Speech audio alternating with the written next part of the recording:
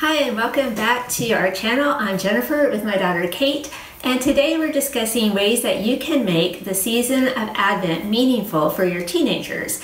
So it's the first week of Advent. Kate, how's your Advent going?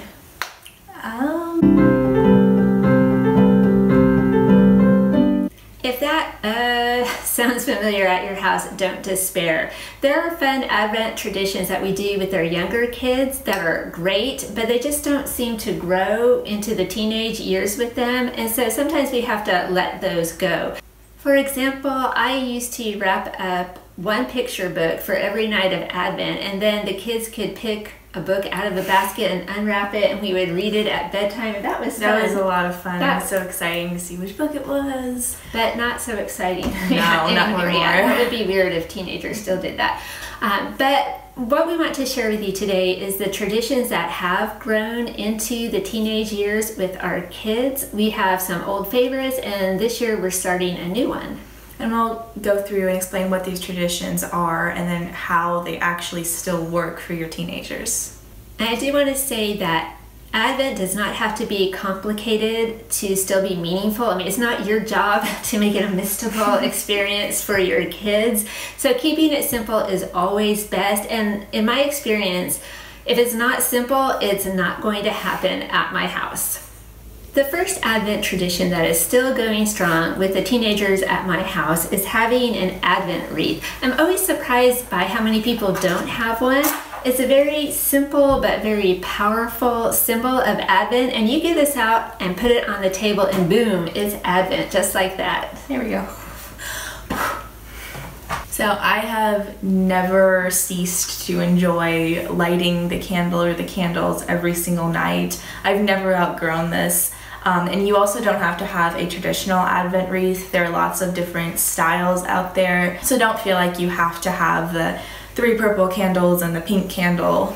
Yeah, I've done it before with 3 white candles and a red candle because that's what I had on hand. This year my mom sent me this picture and she asked me, what's wrong with this photo?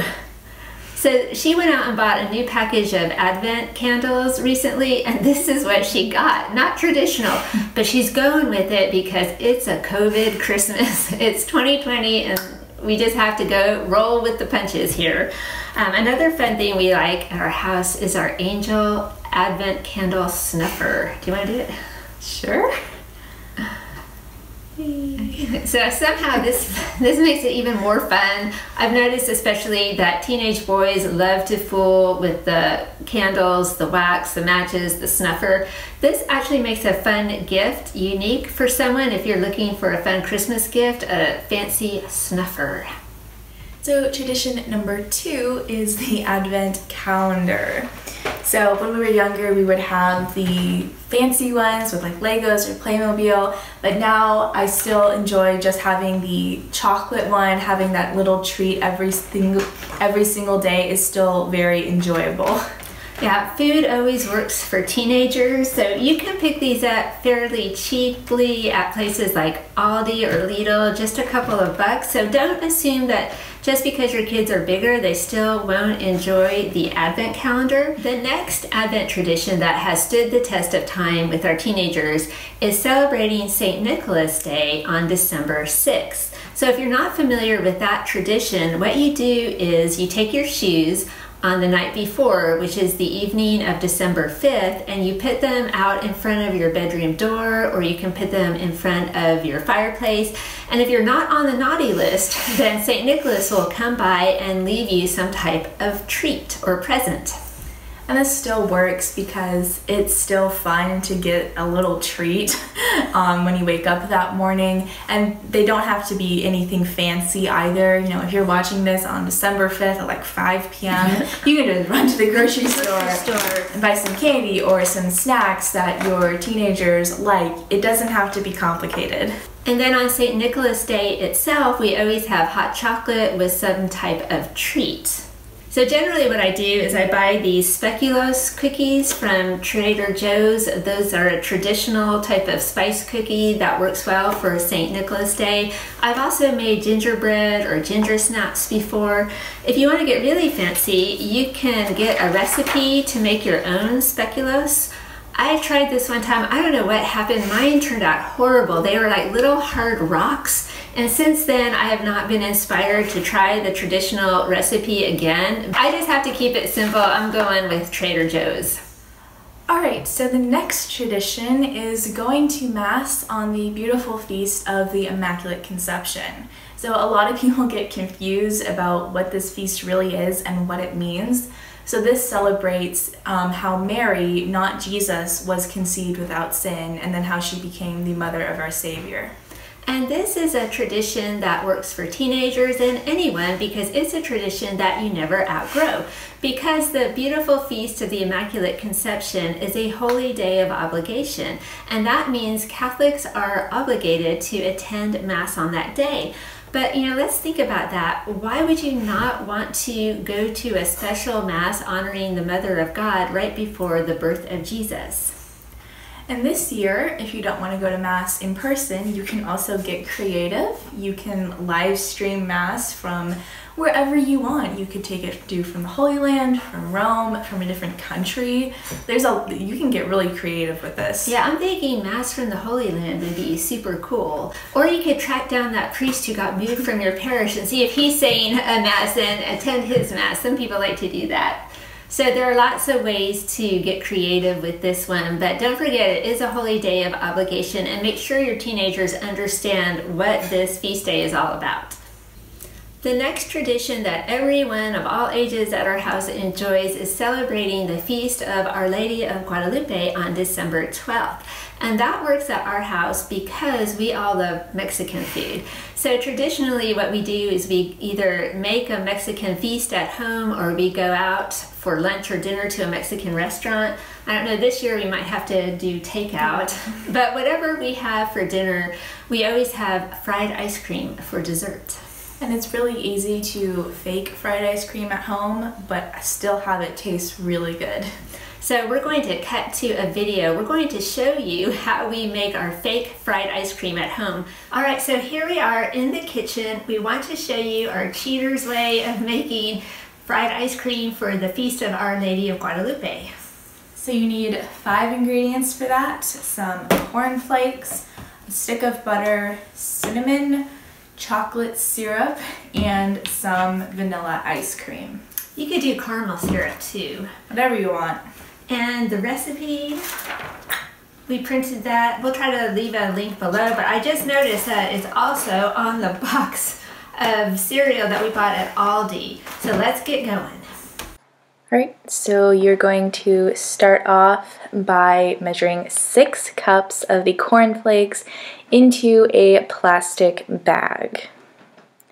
And then after that, you're going to go ahead and seal the bag, and it's easier if you get all the air out to then go ahead and crush them with a rolling pin or whatever you have around.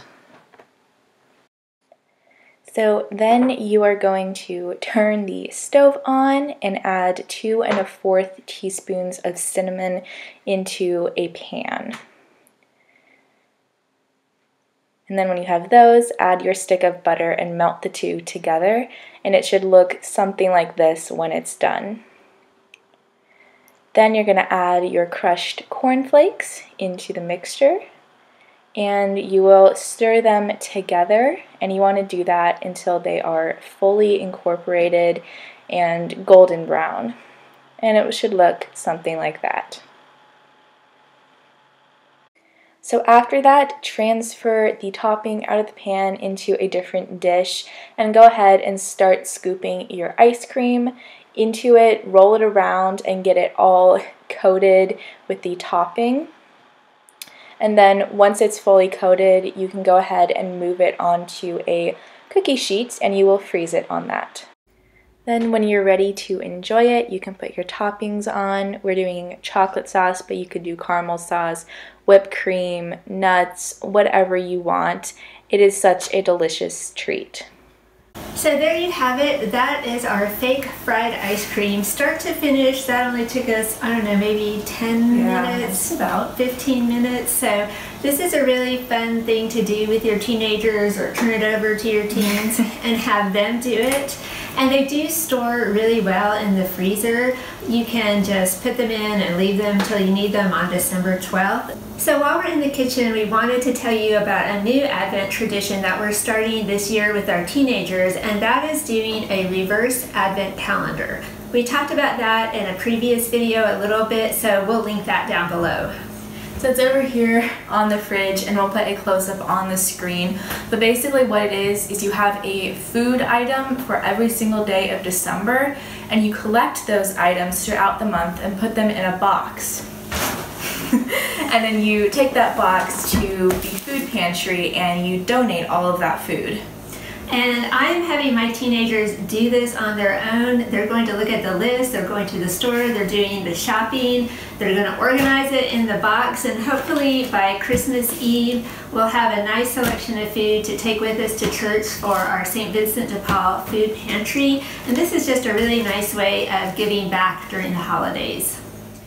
So the next tradition for the Feast of St. Lucy on December 13th is to have cinnamon rolls for breakfast. So again, that's food. Everyone at our house looks forward to that. But if you're not familiar with the tradition, in Sweden and other countries, the oldest girl will dress up in the traditional St. Lucy gown, which is a white gown with a red sash. And she'll wear a crown of candles on her head, and she goes through the house delivering Lucy buns to everyone in the family. And I know some teenagers still like to do that, but no. Kate's not going to do that for us this year. She's not so enthusiastic about doing that anymore. So we're still going to have cinnamon rolls, and sometimes I make them myself, but mostly I just cheat and I use pre-bought cinnamon rolls because they still taste delicious and they're artificial and they taste good. Nobody cares. And also, again, it's keeping it simple. Part of the St. Lucy tradition is having the younger boys dress up as star boys. So it's always fun to get star cookies to have on St. Lucy's feast day as well. You can get star cookies from Trader Joe's. That's where I like to get them the most. But today I bought these at Aldi, star cookies. These look equally delicious. Again, keeping it easy.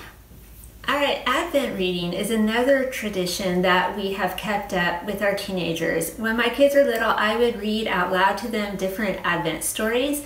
But now that they're older, we have them read Advent material on their own. And for us, it's easy because we homeschool, and so I can just roll it right into their regular schoolwork. So I mentioned in another video, we did one about Advent books that are good for older kids. I'll link it below, but I did mention that this year my kids are reading Tommy DePaula's autobiographical book, Christmas Remembered, which is really good. And we're also reading Sister Wendy's Story of Christmas. This has different pictures, like artwork of the nativity in it, and it has a paragraph about that piece of art. So it's short, but it's interesting. Yeah, it's been fun to read about the different famous paintings and the artists and the symbolism. So that's been a good addition this year. The last Advent tradition that has stood the test of time at our house is celebrating the antiphons, which are also called the Golden Nights. And those are the 7 nights from December 17th until December 24th that lead up to Christmas Day. So maybe you've not heard of the antiphons before and you're wondering, what the heck is an antiphon? It's really not that complicated. Yeah, the name sounds kind of confusing, but it's a really simple tradition. You sing or say one verse every night from the song O Come, Emmanuel, and there's activities and stuff you can do along with it. Yeah, you can do the activities, or you can just sing or say the verse. I like to sing the verse, but no one else does. Nobody else wants to sing it with me. But anyway, it's not a complicated tradition, but it's a beautiful tradition and it's a lot of fun. So we are actually going to do a whole separate video on celebrating the antiphons the easy way at your house. And since they don't start until December 17th, there's plenty of time to get ready for that. It's not. So that is it. That is all of our traditions. Let us know in the comments what you do to make Advent meaningful for your teens, and we will see you next time. Thanks for joining us. Bye.